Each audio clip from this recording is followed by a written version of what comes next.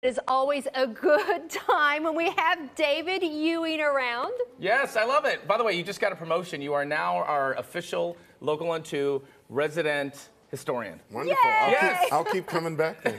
And I heard you're going to talk about stadiums today. Stadiums. Last night, after midnight, the Metro Council passed a $2.1 new billion stadium for the Tennessee Titans. So we're going to talk about. Oh my God! So it's like official. It's It done. is official. Yes. Done. Let's go. So I'm going to talk about 4 historic stadiums here in Nashville. Only one is still standing, Dudley Field, which actually is now called First Bank Stadium. Right. It's all about naming rights, and it was built originally in 1922 as the home of the Vanderbilt Commodores, named after Dr. William Dudley, who was dean at the medical school, and he started an organization that became the Southeastern Conference. Yep. Yes. Look at that. We're John learning. F. Kennedy spoke there in 1963 during the 90th anniversary of Vanderbilt, and it was the first Southern stadium built for just football use only. Okay. Painted battleship gray. Which, Oh, wow. Yeah. The Commodores and all that. Totally, totally. The first Music City Bowl was there, and of course the Tennessee Oilers, when they came to the state, they went to Memphis. That didn't work out so well, so they came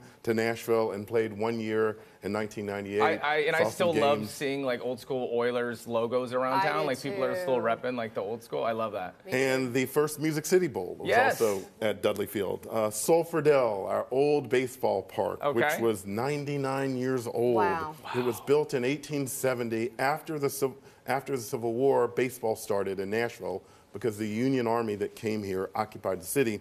They introduced the city of Nashville to baseball. And it was located actually where First Horizon Park is today.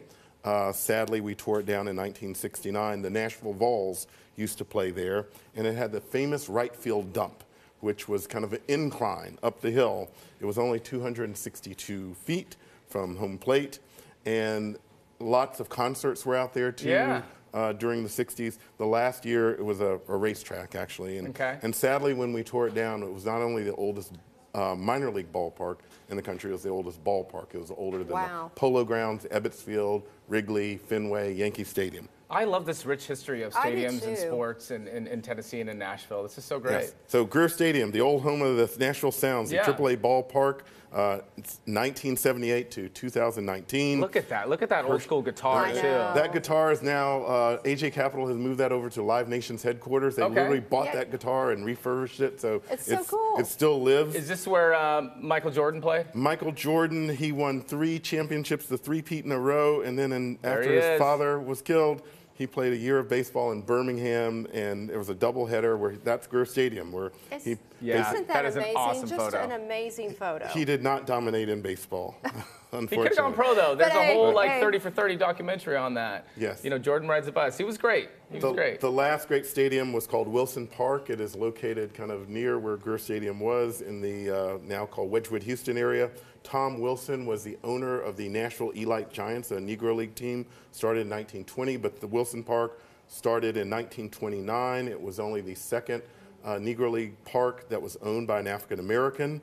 And the Nashville Vols, who played at Sulphurdale, actually played there occasionally when their park flooded, which was kind of often. And then it was the first baseball stadium in Nashville with lights there too. So it only lasted 31 years.